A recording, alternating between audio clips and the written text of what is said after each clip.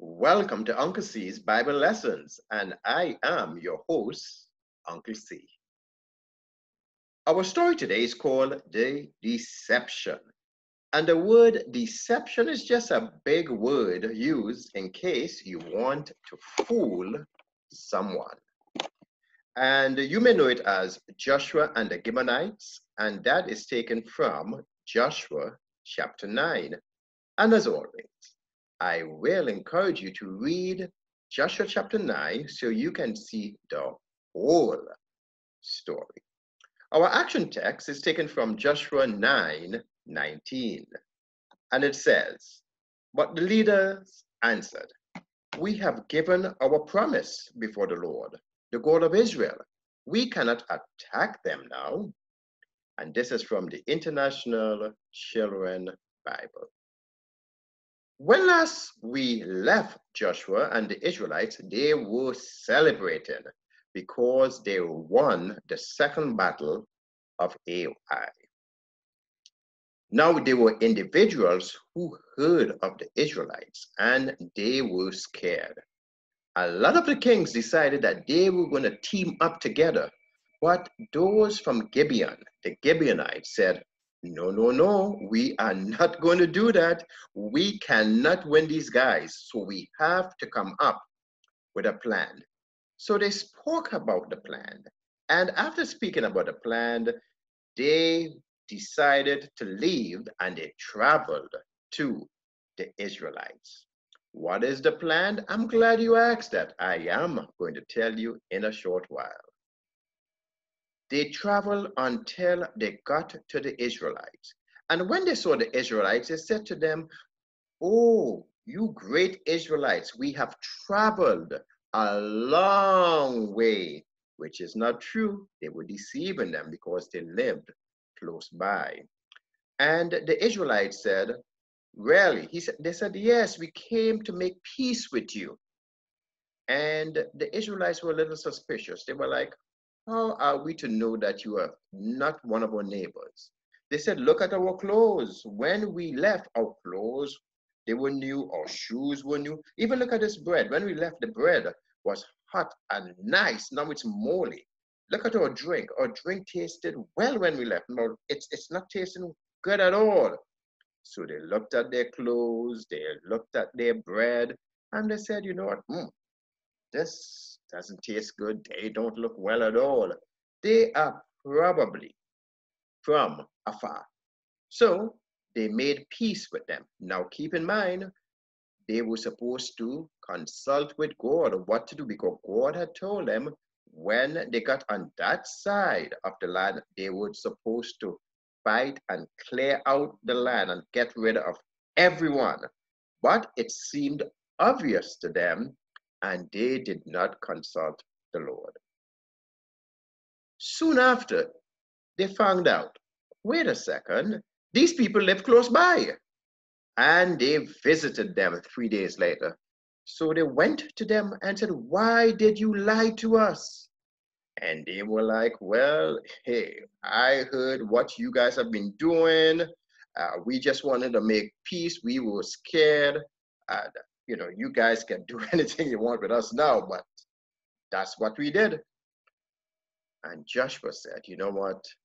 We made peace with these people. We can't fight with them now. God will be upset with us. We have to keep our word."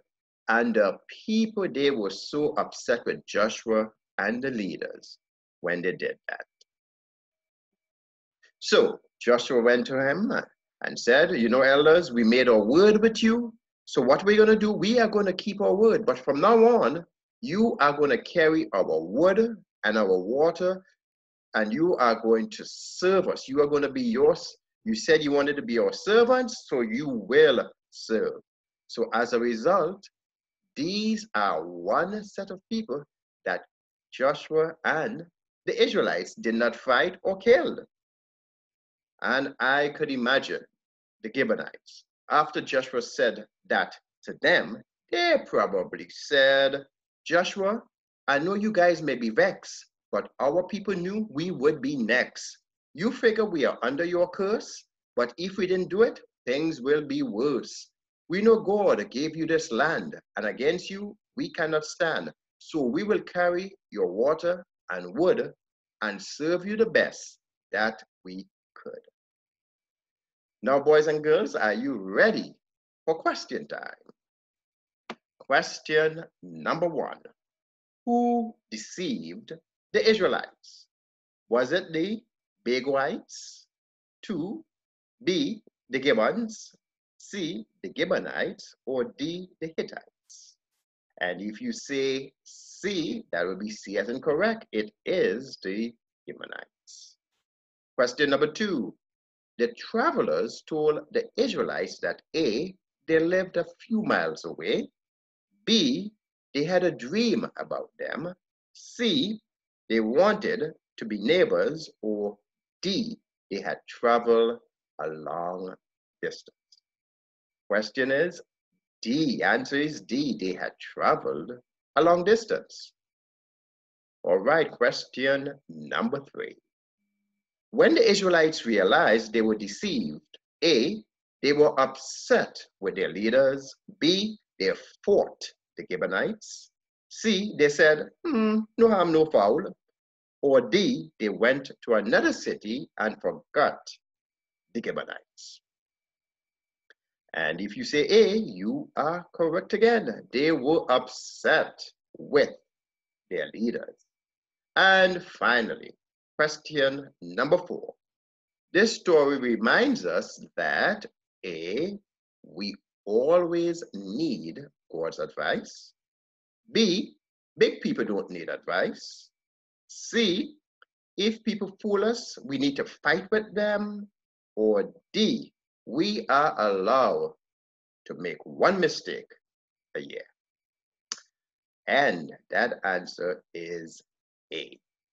We always need God's advice. So boys and girls, even though it seems like a small situation, always consult the Lord when you want to make things happen. All right, it is prayer time. So let us bow our heads and let us close our eyes.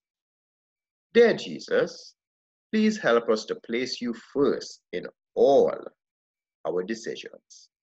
Help us to trust you, we pray. Amen. Well, boys and girls, I thank you so much for watching Uncle C's Bible Lessons. If you want to write to Uncle C, my email address is uncleCBibleLessons@gmail.com. And as always, please have your parents' permission before you write. Until next time, this is Uncle C signing off. And remember, Jesus loves you very much.